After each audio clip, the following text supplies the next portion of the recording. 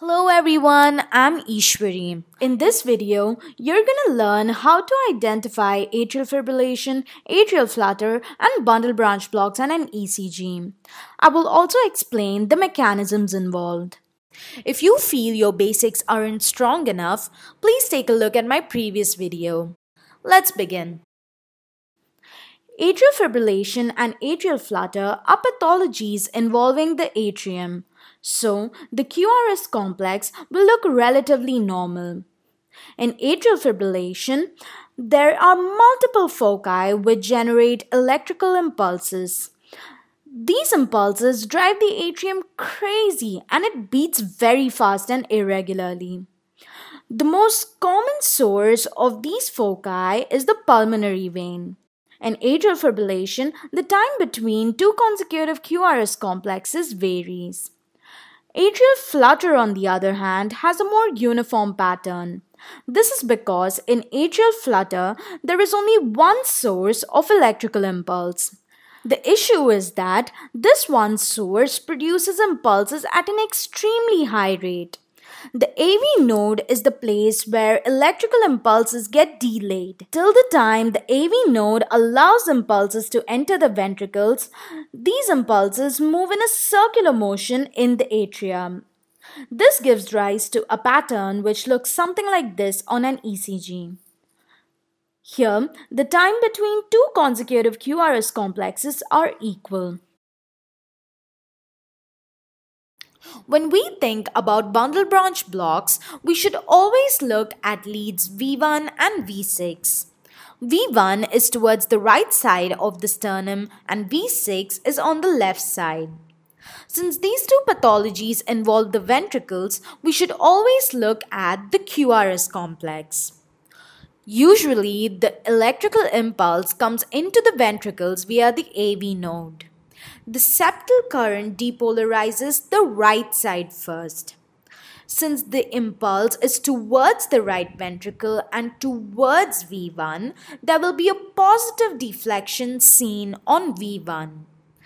Since it is away from the left side and away from V6, there will be a negative deflection seen on V6. Then, the impulses move to both sides of the heart. The left ventricle is thicker than the right ventricle. So although the impulses are traveling in both the ventricles, the net current is towards the left. In other words, towards V6 and away from V1. Hence, this will be upwards in V6 and downwards in V1. After both the ventricles get depolarized completely, the waves return back to normal. So this is how the QRS complex looks like on V1 and V6 in normal cases. In patients with right bundle branch block, the septal current is the same. So the first part is normal in both V1 and V6. When impulses start traveling further, the left side is normal, so it's pretty smooth. But there is a block right here. The impulses will slow down on the right side. Since the left ventricle is thicker than the right, the net current is towards V6. So there's a negative deflection in V1 and a positive deflection in V6. Due to the block, the duration will be longer, so the QRS interval is wider in case of right bundle branch block. Eventually, the impulses travel to the right ventricle in this direction. This is towards V1 and away from V6. So, a positive deflection is seen in V1 and a negative deflection is seen in V6. After complete depolarization, the waves will come back to normal. In case of left bundle branch block, the septal depolarization is on the opposite side, that is, towards the left side. So, it will be downwards in V1 and upwards in V6. Since there is a block on the left side, the signal spreads to the right side first, giving V1 a positive deflection and V6 a negative deflection. Then there is a movement of impulses to the left side, resulting in a larger wave which looks something like this. I remember this by the mnemonic William and Marrow. The first alphabet represents V1 and the last alphabet represents V6. If you look at this picture carefully, you can see how the QRS complex in V1 looks like a W and in V6 looks like an M in case of left bundle branch block.